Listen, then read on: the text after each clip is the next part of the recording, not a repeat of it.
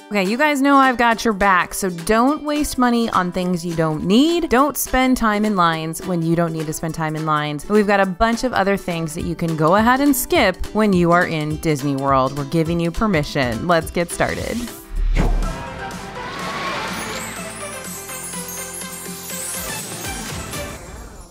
Hey everybody, it's AJ for Disney Food Blog. Today we are going to talk about some things you can actually skip in Disney World. So everybody's always telling you, you've got to do this, you've got to do that. Well, we're going to give you your time and your money back today by letting you know some things you can skip, you don't have to do.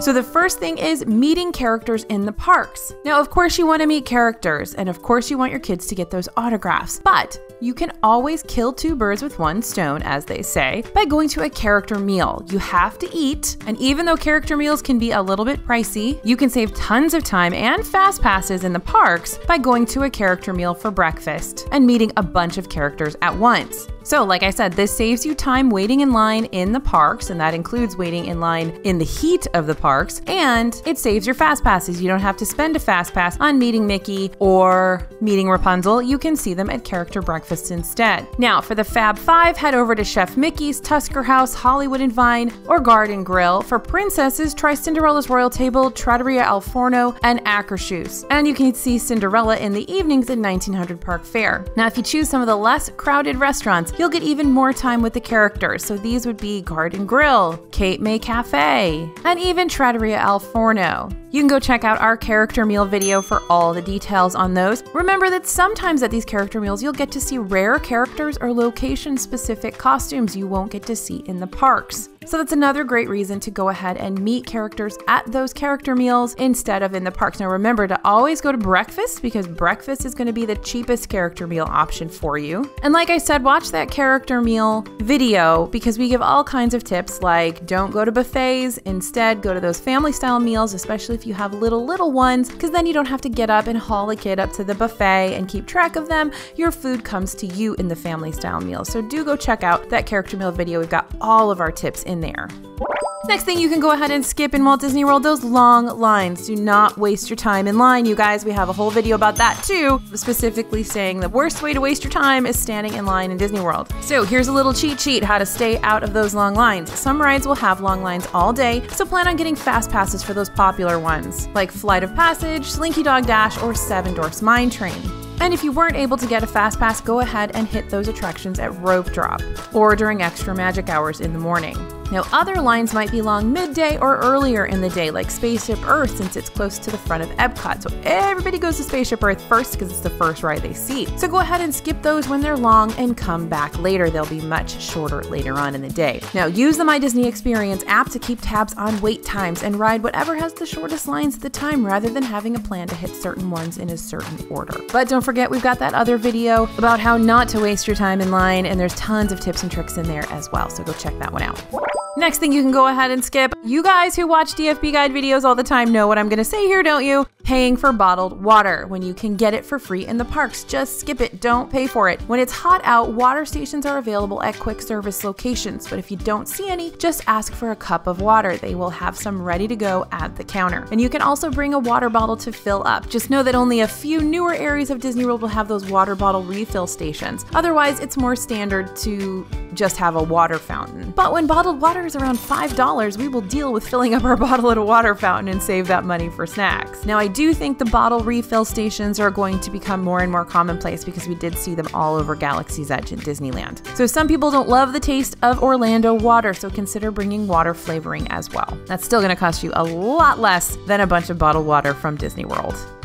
All right, next thing you can go ahead and skip certain meals to save more money. With the size of Disney World meals, you usually don't need 3 full meals a day, or at least most of us don't. So you can probably get by on 2 full meals a day and then maybe having a snack for your 3rd meal. But we recommend having a brunch, so maybe eating around 10 o'clock or 10:30, and then having an early dinner, maybe around 4 o'clock or 4:30, and supplementing with snacks closer to bedtime, because portions at Disney World really are huge. So if you're planning on 3 meals per day, consider splitting larger entrees between 2 people and skip getting 2 desserts when they're large, which is most of them. You can also skip table service meals entirely. There used to be a time when quick service at Disney World meant bad food, but nowadays you can get some pretty great options for a lot less than table service meals. Even dishes you'd be surprised to find at a counter service location, like pretty much everything at Be Our Guest Lunch and that new pot roast at ABC Commissary. So we actually have, as I'm doing this voiceover, remembering all these videos, we actually do have a video all about how there are some quick service locations that have better food than table service. So go watch that video and we can tell you all about those ones that we recommend.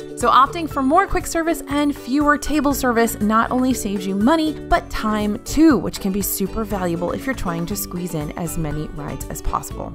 All right, next thing you can go ahead and skip in Disney World is a little bit controversial, so I understand both sides of this point, but we're gonna throw it out here for you anyway, just in case it's helpful and valuable to some of you, and that's car rental. So some of us really like to rent a car and have our own car at Walt Disney World, but some people have shared that they love being chauffeured around for their whole vacation. They don't mind they have to wait a little bit longer for the bus or plan a little bit around Disney transportation. So while having a car at Disney World can certainly be convenient, especially if you're staying off-site or visiting other theme parks in the area, you don't need to rent one if you're staying on Disney property. Disney has all those transportation options, both free and paid, to get you literally everywhere you could need to be. And also, don't forget about those resort parking fees, which just increased to $15 for value resorts, $20 for moderate resorts, and $25 for deluxe resorts per night. That adds up. If you're there for 5 nights at a deluxe resort, you're going to pay an extra $125 in parking fees. So think about that when you're considering car rental. It's definitely not something you have to do.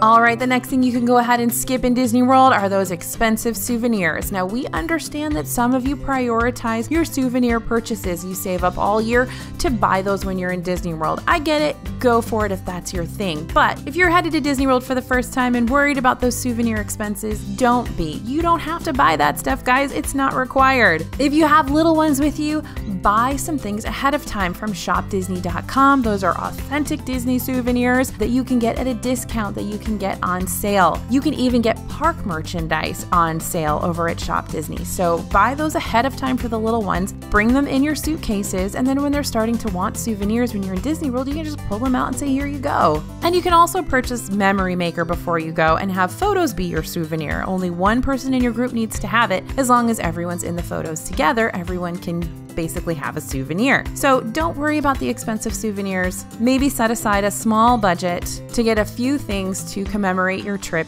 but it is not the law that you have to buy expensive souvenirs at Disney World, I promise.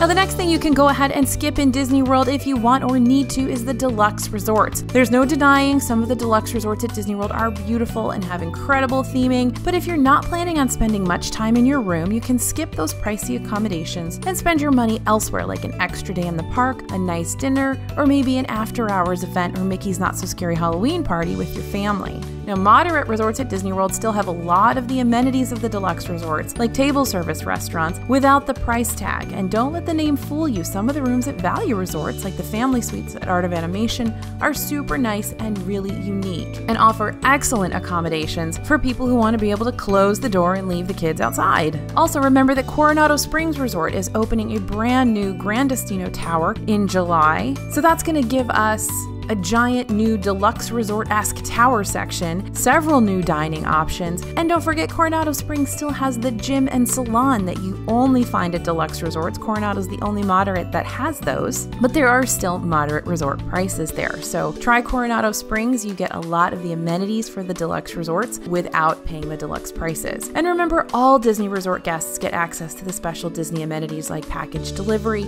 extra magic hours, complimentary magic band with your reservation, 60-day fast pass window, and more. So why pay more when you get the same perks? Now, if your family prioritizes nice accommodations, then go deluxe for sure. It's really nice to be able to walk to parks. Although don't forget that Skyliner's opening, so you're going to have a great transportation option from several resorts that have never had anything but bus transportation. But if you'd rather spend the extra money on more park tickets or an extra special event, that's okay too.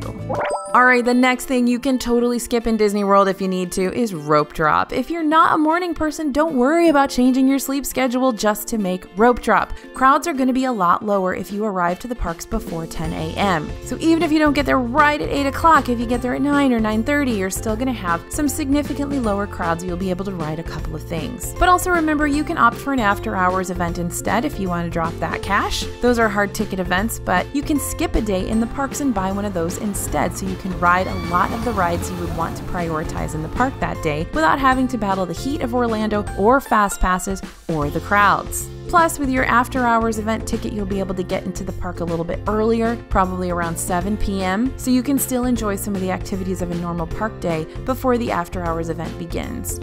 Another thing you can go ahead and skip when you're in Disney World is the opening show in Magic Kingdom. Now, I know some of you, including my dad, just turned off this video because my dad loves the opening show at Magic Kingdom, and I know a lot of you do too. But if you are getting up super early to get to the park, you're probably at rope drop to get on rides, and staying to watch the opening show at Magic Kingdom is going to set you further back in the pack. So if you're there to ride rides, go ahead and ride rides. You can watch the opening show at Magic Kingdom on YouTube later. Sorry, Dad.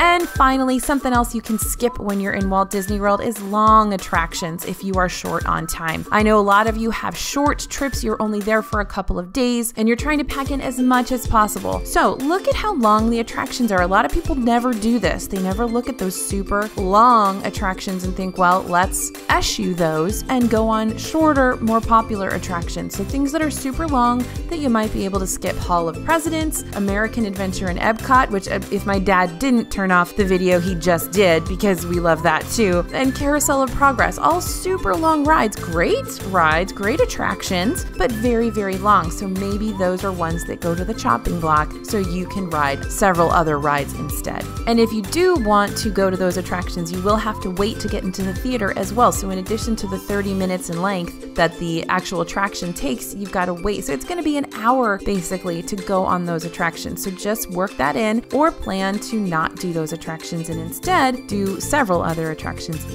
So there are a few things you guys can skip in Walt Disney World. I hope that's helpful to you. Now again, I want to reiterate, we're not saying that any of these are bad necessarily. If you like meeting characters in the parks, super. If you want to stay deluxe resort, great. There's nothing wrong with those things. If you want to pay $5 for bottled water, go for it. But these are things for those of you that are planning trips where you're maybe trying to budget a little bit, trying to see more rides and experience more attractions, or trying to double up on something like meeting characters and eating breakfast at the same time. Hopefully these will help you guys plan and budget your time and budget your money and give you the guilt-free go ahead to skip some things that a lot of people tell you you have to do in Disney World.